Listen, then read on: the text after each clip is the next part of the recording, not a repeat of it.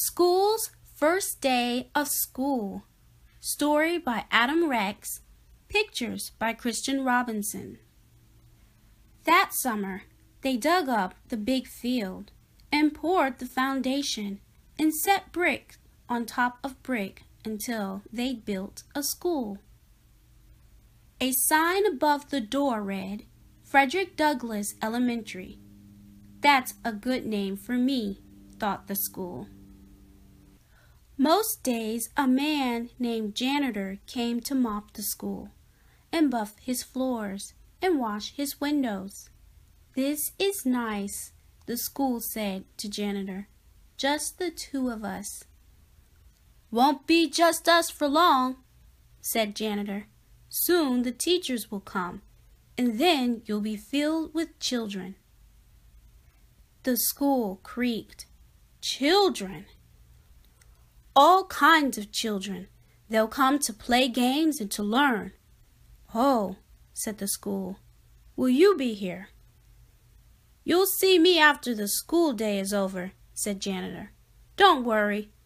You'll like the children. But the school thought that Janitor was probably wrong about that. Then they came. The children did. And there were more of them than the school could possibly have imagined. They got everywhere. They opened and closed all of his doors and lockers and drank water from his fountains and played on his jungle gym.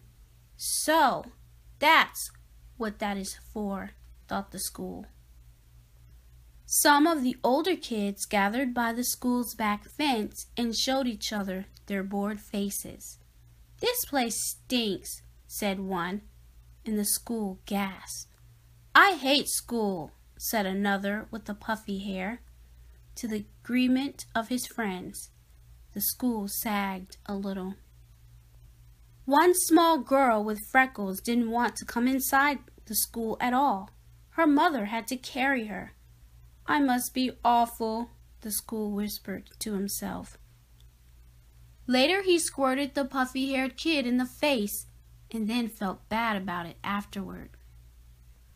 He watched the kindergarten kid sit on one of his rugs.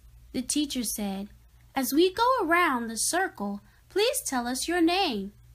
There was an Aiden and a Max and a Bella and another Aiden and an Emma and a Caden and a Chloe.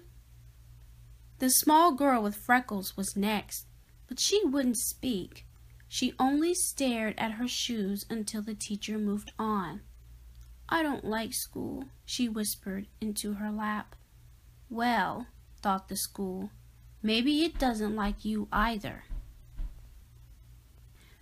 The children were in their chairs, finally, but just as the school was starting to relax, his fire alarm sounded, and all the children exited and walked to the other side of the field and stared at him. He was so embarrassed. He held his doors open for them when they returned. Sorry, he said, as the first child entered. Sorry, sorry, sorry, he told them all. Even the girl with the freckles. At 12 o'clock, the school was filled with food. At 12:30, the school was filled with garbage. At one table, a boy told a funny joke, and another boy laughed so hard that milk came out of his nose. Now I'm covered with nose milk, thought the school. He had to admit that it was a pretty funny joke, though. Even the girl with freckles liked it. After lunch, the kindergarten kids learned about shapes. A rectangle has 4 sides, said the teacher. 1, 2, 3, 4. And a square has 4 sides, too. In fact, a square is actually a special kind of rectangle. Wow, said the school. I did not know that. Afterward, the children made pictures with glitter and paste. The girl with freckles made a picture of the school. It looks just like me, thought the school. except glittery. It's like she's known me all her life. Do you think I could have your picture? The teacher asked her. Don't tell anyone, but I think it's the best. The school thought she was probably right about that. The freckled girl smiled when the teacher stuck her drawing onto the school wall with a pushpin. Ouch, said the school, but he didn't mind. Not really.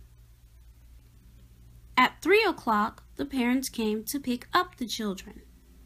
At 3:30, janitor came to pick up the school.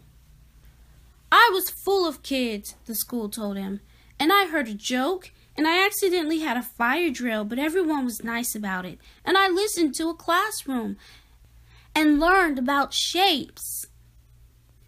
You had a big day, said janitor.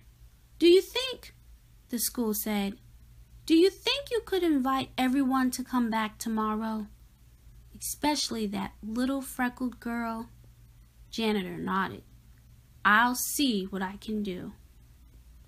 Later, janitor sat on top of the school and watched the sun go down. In the beginning, I didn't know what I was, said the school. I thought I was your house. Nope, said janitor. I suppose some other place gets to be your house, the school added. Janitor nodded. That's true, but you get to be a school. That's lucky. And the school thought he was probably right about that.